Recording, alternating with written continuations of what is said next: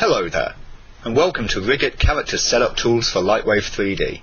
RHiggit features a highly intuitive setup process that's very easy to follow. First of all, we replace our default object with the mesh that we wish to rig.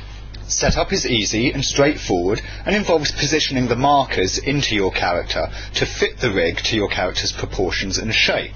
The skeleton is shown, so as when working you have a good view of how the rig is fitting inside of your character. All of the main joint positions are there for you to mark out, and you can move and rotate your markers into position as necessary. You also have markers for the deform system to help create spacing and hold bones, which will aid in your character deforms and getting good shaping.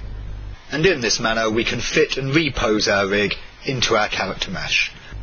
When we're done, we simply hit RHiggit, and just like that, our character is rigged and ready to go, and we can start posing and animating straight away. We have a full range of IK/FK switching, which is fully auto-snapped automatically for us, so when animating you can switch between IK and FK systems seamlessly and easily, and everything just works out wonderfully, with no mess or fuss. Our controls and IK are stable, and all of our deforms hold up really well and give us great shaping in our characters. The really cool thing about RHiggit though is if there's something that we're not happy with and we need to move a joint or something because it's just in the wrong place, we hit RHiggit again and it throws us straight back into edit mode. And here we can work on the positions of our joints or the deform setup and so on, and switch back and forth between rig mode and edit mode as much as we like until the cows come home or we're satisfied with our rig, whichever comes soonest.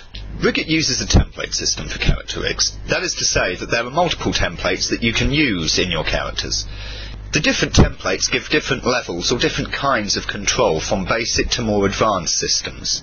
This allows you to have quicker, faster acting rigs for those situations where you've got characters who only need to perform a few basic moves in your scene, along with medium level characters that feature a lot more in the way of IK/FK switching, as well as those with masses of control over every little thing you could imagine, including auto stretch, quick and simple hand systems for posing your fingers and hand, as well as fingertip IK, which ties in with the entire IK system for the hand, much like a reverse foot. IK/FK spine is available for us, which of course can also be made stretchy. Squash and stretch functionality is an inherent part of all of the rigs, and they all have it, and it works with both their FK systems as well as their IK ones.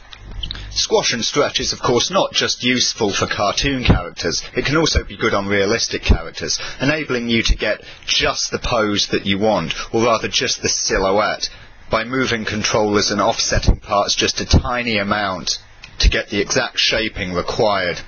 The IK and FK systems on the characters are of course auto-matched, so you can pose something in IK or FK and seamlessly switch out to the other system. And there are also multiple twist options available for your IK, such as a character space twist control, which can itself be seamlessly switched out to a pole vector control, or world space twist, and this itself can be further seamlessly switched out to the actual IK goal space. And everything runs back and forth completely seamlessly in this fashion, making your IK/FK switching when animating a lot more painless, and allowing you the choice of either switching on a single frame or to create a blend between one frame and another. The actual rigs are incredibly versatile and incredibly intuitive and animator friendly, allowing you to take your character animation in Lightwave to a really high level with ease and efficiency. Here we see our quadruped rig, and we can see just how quick and easy he is to manipulate and pose within our scene. Here we see a quick passive blocking for a run cycle on our quadruped, and we can see the lovely spline action that we've got going on his spine here. Producing motion like this is very simple with this setup, because our IK spine is highly automatic in the way that it automatically bends to fit the way that the character is posing. In fact, this entire animation for this run cycle is done with just 4 keyframes on this one spine item right here, and 4 more on this end spine item, and that's it. With nothing more than just those few keyframes, we're able to get a lovely motion going on in our character spine, effortlessly and quickly. And the whole thing works beautifully together, creating very natural posing in our character. The character templates offered in RHiggit don't just cover the control systems, they also cover the deform systems. And we have two character deform systems available to us in RHiggit, the standard deformer and the advanced deformer, seen here. The advanced deformer gives us much better character deformation when we're working on more realistic characters, especially those that have musculature. We can see here on this Hulk character, the action of the arms and shoulders as we move and rotate them around is incredibly natural and works very well, giving us a far superior deformation to what we would normally expect to see in Lightwave on characters such as this one. Our advanced deform system even gives us manual control over certain little parts of the character, like this chest null that gives us our breathing action, which is very useful, or can be used when we get into extreme poses to help correct out the shaping of our torso and yank it about a bit manually. Also included are a couple of face templates to provide you with quick, easy-to-use facial rigs based on a joystick system, a SEPA style. Whilst these templates are pre-built, they are of course not auto-set up in any way. You do still have to model the correct set of morphs for them, but once that is done, the template copies directly onto your character in less than a minute. And there are two of these templates to choose from, a more basic one for very quick modelling of morphs and setup, and a slightly more advanced one that requires more morphs but gives far greater control over shaping within your rig, as well as quick and easy options for lip syncing your characters when you need to make them talk. RHiggit also allows you the option for rigging in a number of poses, from a standard T-pose to almost any pose you like at all. This allows you a lot of options and versatility when rigging up characters of different physiologies or different modelling design, especially in a more current character pipeline, where an awful lot of assets will come from ZBrush or similar, where artists don't always want to model or sculpt in a standard T-pose. We see here this little fawn-like character who has ungulate-style legs, this being the hip, this being the knee, this being the ankle, and this here being the toe. He effectively walks on his toenails, similar to a cow or a horse. But RHiggit limbs handle this just fine, with no problems whatsoever, and the entire foot system works nicely with the whole thing. When I say a very wide variety of characters can be rigged in this way, I really do mean it. Note here our good old Ed209 who we have. It makes no difference that his knees are pointing backwards to a conventional biped, because whichever way you pose up your rigger in RHiggit is the way that the IK will work. We're also able to use the squash and stretch system that's built into RHiggit to give his leg extension effect, which is very handy. Obviously, to produce a rig like this requires a few user-based customizations, mainly to do with the weight options, and which geometry is tied to which controller. But aside from that, we can see the great versatility on offer here, in a variety of characters. And if it's real proof of the non-standard that you're after, then how about something like this? Even this character isn't a problem for RHiggit. Put your pieces into position, and away he goes, working just fine. Makes no difference that things are in a strange pose or a strange position, it all works out just perfectly, and we don't have any problems whatsoever with him. Showing again the great range of versatility that you can get with a RHiggit rig. How about this fella, of course? The Luis Santos mutant from the NewTek creature kit on the NewTek site. A lovely little character to be sure, but of course he is pre-modelled into this pose. He's not been rigged and posed, this is just how he comes in Modeler. Now of course normally only a complete idiot would actually try to rig a character that has been posed in such a fashion.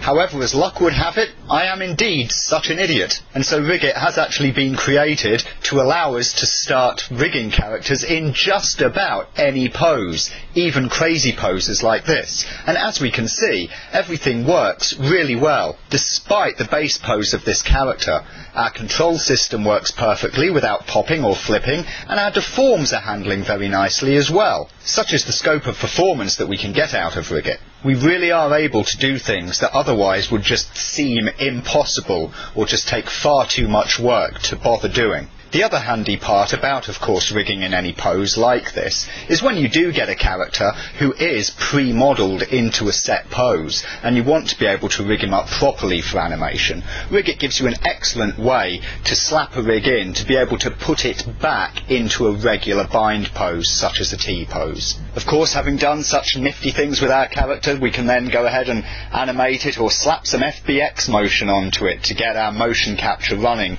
with the RHiggit rig, and get the advantage of the RHiggit deform skeleton, along with the speed and ease of applying motion capture. And that is because, aside from the regular hand animation templates, RHiggit also offers an FBX template, which will set up an FBX skeleton in your character for you, which has the RHiggit deform rig bound to it as well.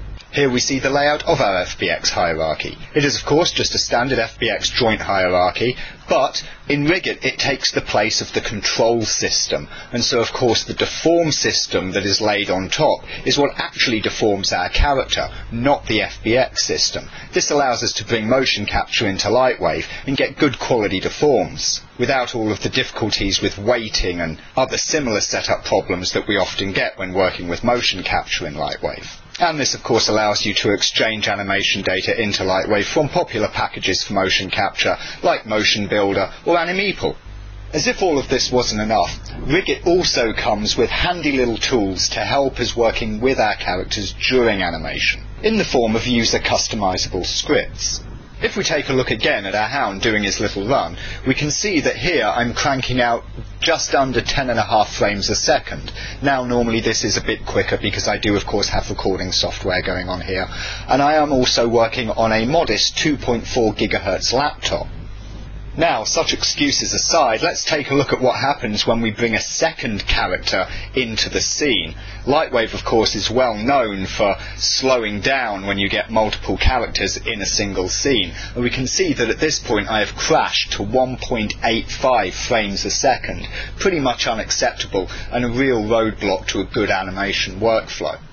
RHiggit, however, comes to my rescue here in the form of these character-specific scripts, which are user-customizable for your own characters. For instance, here I have my rig on-off script, which if I switch it off, will disable the rig for the dog entirely, leaving only the FK actions in place, all of the IK killed, and all of the deform structure also killed off, and we can see that I've jumped up to 5.5 frames a second. At any point I want, I can go and switch him back on, and there we go, both characters are active again. In this manner, you can create your own user-customizable scripts to turn on and off features of characters or entire characters, enabling working with multiple characters in a single scene a lot less painless and giving you a lot better performance than you would normally get out of Lightwave by itself. There's just one last thing I want to show you with RHiggit, and that's the compatibility. We have seen that the big watchwords for RHiggit are efficiency and speed of workflow, as well as animator-friendly intuitive setups. But that's not all there is to RHiggit, because of course it is fully Lightwave native once your rigs are set up, and the entire setup process itself is a Lightwave native action. What this means is that RHiggit is fully compatible with other plugins and tools that you might be using in Lightwave, especially some of the more common tools that we would associate with animating in Lightwave. For instance, the Timothy Albee plugins for pose copying and pasting. We can in RHiggit easily select all of our controllers, pose copy them, and of course, pose paste, in mirror if we like, using the mirror pose. And it works completely perfectly. And this extends to other plugins as well. For instance, if you use Maestro for its animation system, you can take Maestro's character panel and associate it with the different control items that are in the RHiggit rig, and that will also work. As well as that, for all those folks out there who like working in IK Booster, you can use the FBX rigs along with IKB, and they will work perfectly well. And of course, the deform system that is built into RHiggit will work seamlessly with such a setup, giving you IK Boost compatible rigs that also offer the great deforms delivered by RHiggit. And all in all, that's pretty much all there is to say. If you're looking for a robust, easy to use, and intuitive option for setting up and rigging your characters in Lightwave 3D, whether that's body, face, motion capture, or any of the other options, then RHiggit really is the tool for you. And with a range of versions and licenses, there's something here for everybody. So thank you very much for watching, and goodbye for now.